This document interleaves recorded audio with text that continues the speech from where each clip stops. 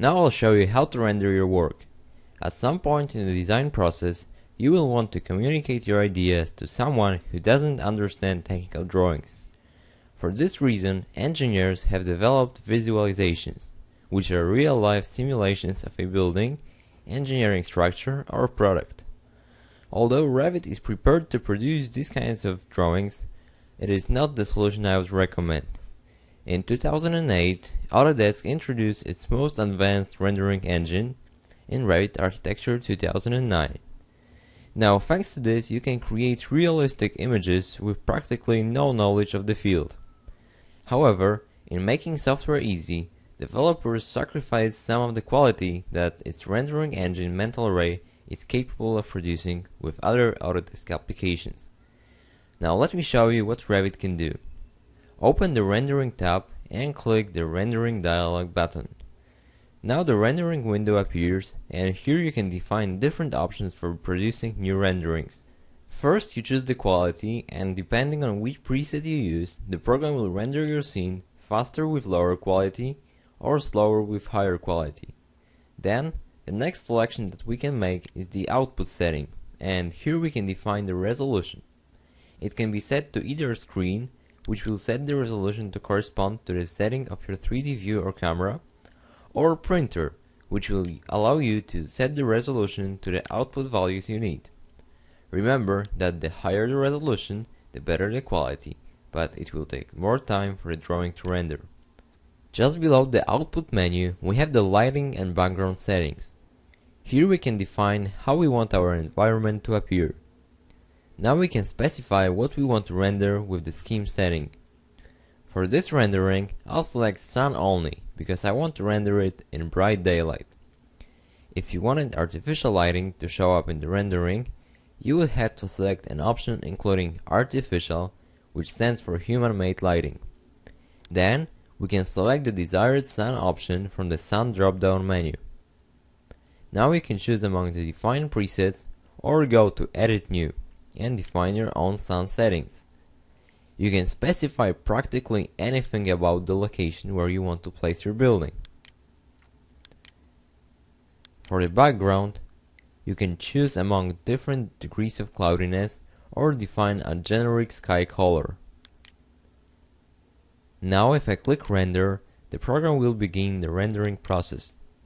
Just as a reminder, you can only render 3D or camera views. If you want to render an elevation or a section, simply use the navigation box and set your drawing to whatever view you want to render. Just to save your time, here I've prepared for you the rendering of this scene produced with different presets.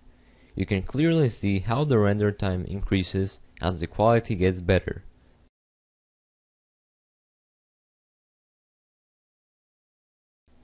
Okay, now let me show you something called the walkthrough.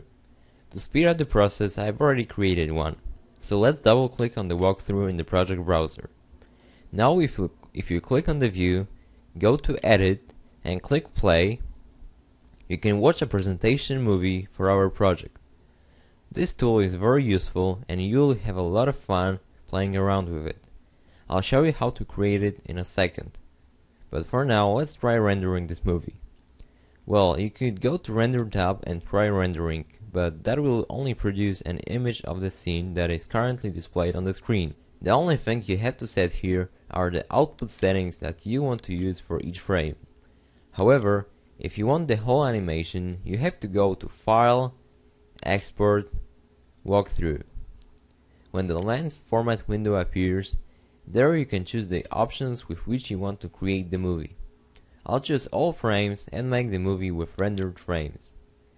Now this is going to take quite a long time because the program has to render 300 images or movie frames with the quality we had set in the rendering window. So I'll just cancel the rendering and show you the movie you can get after a few hours of rendering.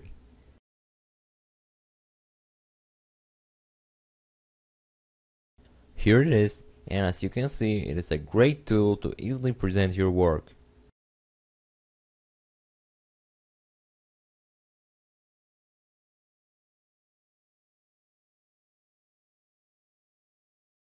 Okay, now real quick, how do you create a walkthrough? Well, it's easier than you think. Simply go to the View tab and click on Walkthrough. Then define your camera's path by clicking the left mouse button.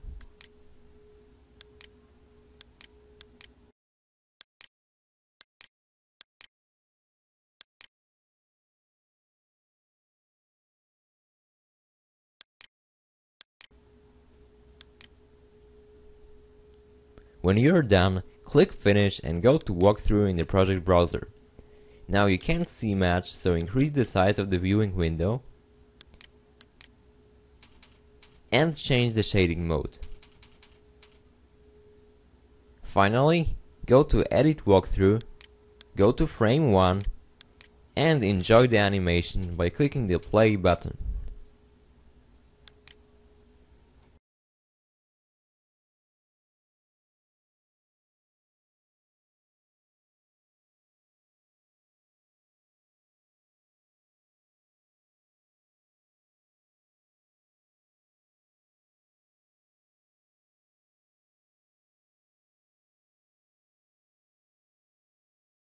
Now stop the movie and try Revit yourself.